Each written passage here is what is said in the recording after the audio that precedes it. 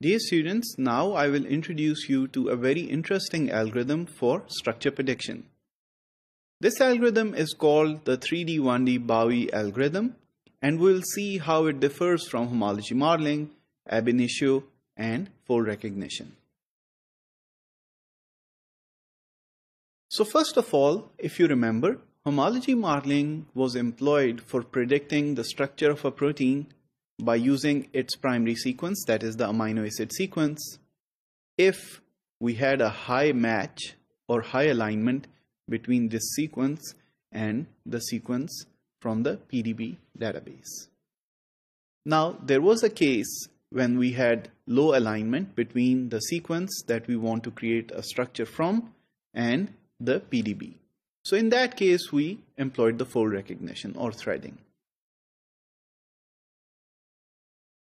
Now towards the 3D 1D Bowie algorithm. So this was proposed by Bowie et al. In 1991. So what it does is it converts the 3D structural profile of a protein structure into a 1D array. And then you can compare this 1D array to all the amino acids within the sequence for which you want to predict the structure. So if you get a very good match, then you can declare that structure and successfully predict it. So to start with, you align the target, that is this sequence, to the 1D profile. So let's see how it works. So towards the 3D 1D algorithm, the inputs and outputs are as follows. So the first thing that you need to do is identify the amino acids that are there in the protein core. So as you know, the protein has a core, a hydrophobic core.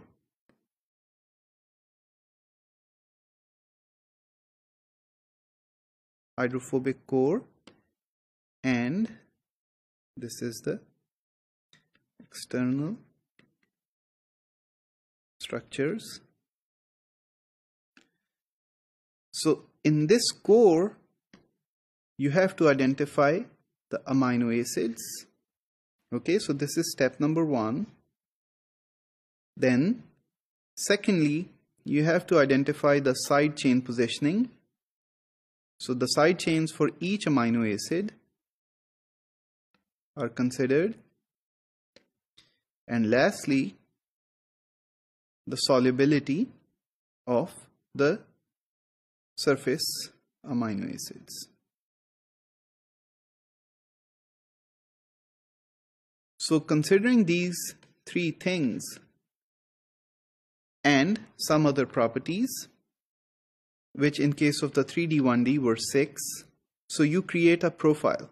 So the profile can be, for instance, let's say for amino acid alanine. So does it occur in the protein core? Let's say yes. So 1. Side chain positioning, let's say arbitrarily in rotamer configuration 1. And solubility, let's say 0. And so on.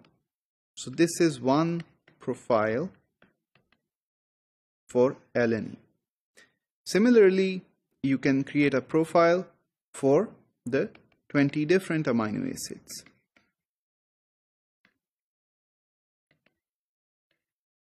Of course, alanine may occur in a situation where it is not at the protein core and therefore may have a 0, and it may have a different rotamer configuration as well, and its solubility may differ slightly depending on its location and its neighboring amino acids. So one amino acid can have multiple profiles. So the 2 take-home messages are that you have to create a profile that is 1s and 0s for each amino acid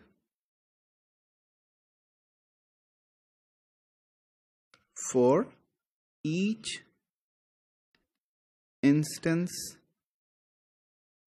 in a protein structure. Now, if you are able to do that, then you will have multiple profiles for each amino acid. Okay, next, you also count which amino acid occurs in which secondary structure. For instance, in case of alpha helix and our example alanine A, so most probably it will be in the alpha helices, but sometimes it may so happen that it will also be in a beta sheet. So depending on how many times alanine occurs in alpha helix, beta sheet, and loops, you create a profile for alanine in the secondary structures as well. So if you create a profile for, let's say, 6 attributes and 3 secondary structures, then you will have 18 different distinct states for each amino acid. So if you have 20 amino acids, then 18 states per amino acid. So therefore 18 multiplied by 20. So you will have about 360 different profiles. Remember that these profiles are one-dimensional now, or simply ones and zeros.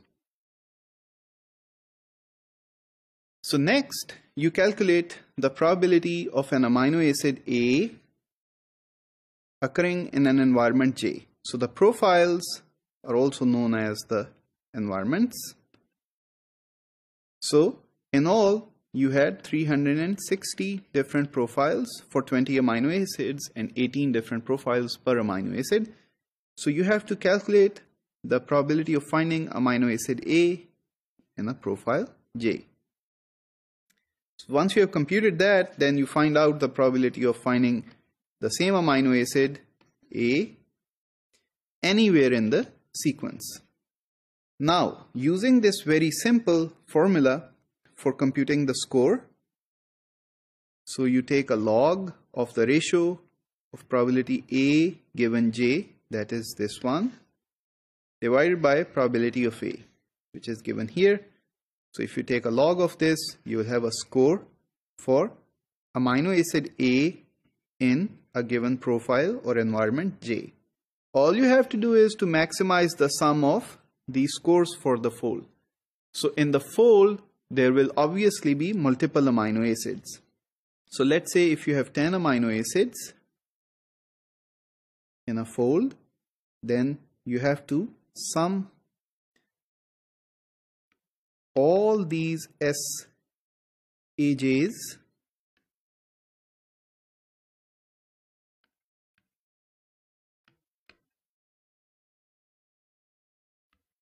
and maximize them. So this will be the score that will be the profile used to predict the structure. So in conclusion, the 3D 1D algorithm converts the structural and physical as well as chemical properties of an amino acid into a 1D profile and then maximizes the score of such profiles. Once you have computed the score for each amino acid within each profile, you can predict the structure that you are interested in.